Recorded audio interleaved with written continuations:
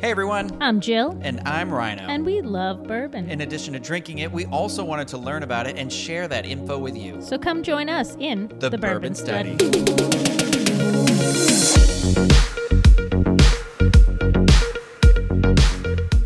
Welcome back, everyone, to the Bourbon Study. It has been an exciting week in our world. For those of you who might not be super close to the Disney World fandom, Figment, the lovable purple dragon from the mascot of EPCOT, a popcorn bucket was released for the first day of Festival of the Arts, which is happening now. And a week, one week ago as of this video. 1 week ago as of this video, the Figment bucket madness It was a exploded. 6-hour wait to get this popcorn bucket. 6 hours. So Jill was like, loves Figment. Jill was friends with Figment during her If you catch tenure our at Disney. drift, wink, wink. Oh, I went. Yeah, like so something that was in Figment my is very personal to us. When they announced the bucket was coming out, my mother, you sent me the picture. Steve sent me the picture. Usually he doesn't give a crap about buckets and popcorn cups and stuff. And my mother sent it to me, and they were all like, you need to have this. And I was like, it's unreasonable to think that we're going to get one. I don't have a park pass. This was the popcorn bucket. Dun, dun, dun, dun, dun, dun. Jill loves him so much, she said, you know what? I'm going to make a cake that looks just like him with his little back open with the rainbow popcorn, which he came with, pouring out of it. I don't know if anybody understands how cakes are made, but it's not like a one-day thing, typically. Typically, the cake's made a couple days ahead. You spend time carving, chilling, shaping, all of this.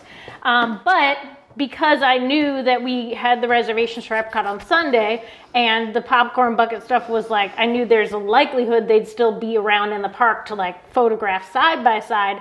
I wanted to be the first person to make a popcorn bucket cake. I didn't want it to be 6 months from now like, hey, I had that idea and now 25 other bakeries have made one because somebody thought it was a cool idea. I wanted to break my own story. You hopped on this popcorn bucket craze. You made a Figment identical cake. I would argue the cake looked better than the popcorn bucket. He was bigger than the popcorn bucket. I didn't have a reference for size because I obviously didn't have one at the time. But so I spent about 6 to 8 hours on Saturday, worked till midnight to get him done, to be able to bring him to EPCOT on Sunday, which was a total gamble because I was like, we could traipse this 20-pound cake to the gate and they just like turn us back to the car, in which case we'll have to take some monorail creative spaceship Earth shots from outside the turnstiles. But the WDW website currently says you can bring outside food as long as you don't serve it to guests outside of your party. That's their current policy. We were 5 people. We couldn't eat an entire cake. Yes, the unfortunate rule at Disney is when you bring in outside food, you cannot share it with people outside of the party. So when you only have a party of 5, only the party of 5, I feel like there's a joke about a TV show in here. Only those people can have a slice of the cake. So if one of you unfortunately, die, he ended up in the trash can. Yeah, so if one of you die or chip a tooth or something, the park can't be held liable. They didn't food poison you. You did. Also, I don't think they want people just coming in feeding people for free either. Exactly, So unfortunately, Figment met his demise in a trash can. So if you saw that video, we gave him a nice like funeral, which is the part that wasn't part of that sad trash picture, which was like we said some words, we cut him, we were like, "You've been a great boy," we ceremoniously discarded him. But of course, you know, the internet likes to lash on to the negative, so here we are. In celebration of your achievement in the Figment popcorn bucket, we're making a cake. Cake drink. So we're making like a vanilla buttercream cake drink. Shockingly, with no butter, because... Does it have bourbon in it? Of course. This is the bourbon stuff. Then let's just make it. I feel like you need a drink. I do, yeah.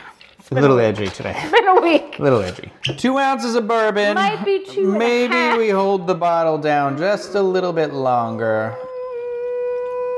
And it's 2. Wink. So 2 ounces of bourbon if you're making this at home and you're not just trying to... Let's call that the mama special. Make it to the weekend.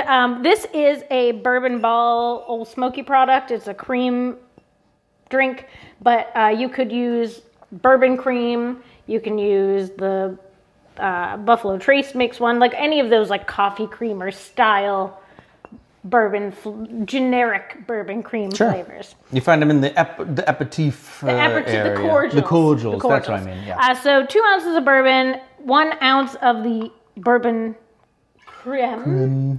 And that's just kind of like a Irish cream, but bourbon flavor. Gives the drink a little bit of a body. Yes. Much like myself. And then a little spritz of simple syrup and some cake vodka.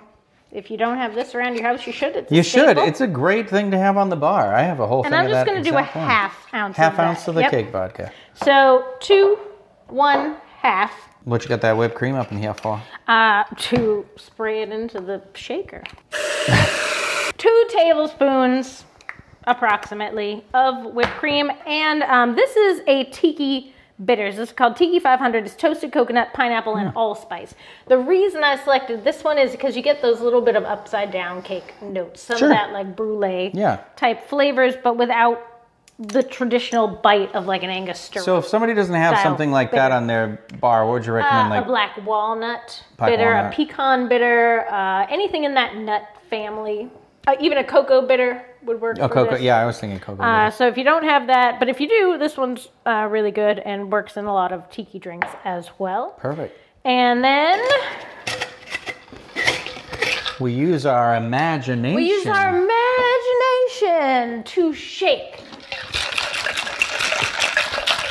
And then we tried a couple different ways to get sprinkles to stick to the glass. Corn syrup, honey would do, caramel sauce. Cake frosting, but this baker doesn't have it at her house. We didn't have any at the house. So I've got some delicious high fructose corn syrup. Doubles as blood in a Scream movie. And then you just, of course, not without coops. And rainbow sprinkles. And then we pour. I like how you got to, wait, you gotta get some in the bottom of the glass. Some in the bottom? Yeah. I know they fall off, but it just gets a little floaty. And then just a little tiny piece of cake. This one is lemon. A little garnish for the cake. Who doesn't love a delicious garnish? Lemon cake? It doesn't have to be lemon, it can be any cake of your choosing. So the moral of the story this week is that we have to learn to not read the comments. Except for on the bourbon study, because everyone here is very positive. We love those comments, but maybe not on cake videos anymore. Cheers. I know. It's like you were there. Just leave pieces of the cake in here, and it gets that like... Did you dunk? Well, it fell in, but it was a happy accident. So we're going to be here enjoying our cocktails, and you guys enjoy your week. And do what brings you joy. If something makes you happy and makes you have fun, do it. Don't listen to the haters. Here's the thing that was crazy to me about it. Most people responded with kindness, but there are the people who were like, why? And I just thought to myself, why anything? Who cares? Why you on the internet being out here and responding why? Like, why you gotta be that person who tears it down? I hate people that say, I love you, but is not an I love you. There's no but. It's just I love you. So I love this. But no, I love this. You love it because it brings you happiness. I don't like people who say, I love it, but why?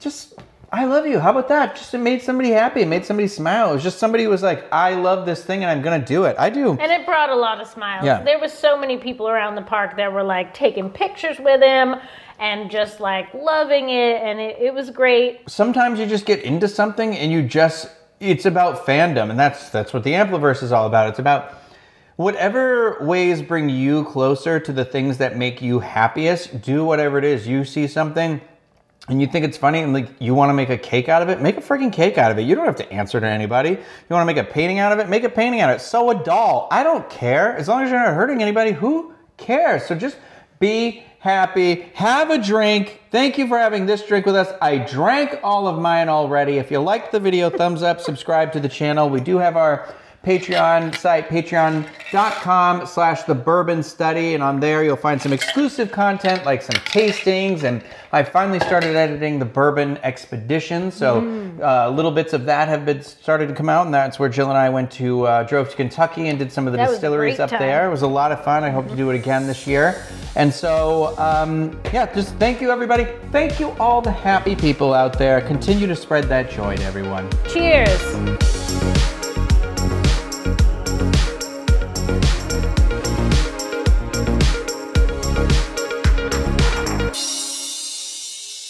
Discovering voices, building worlds.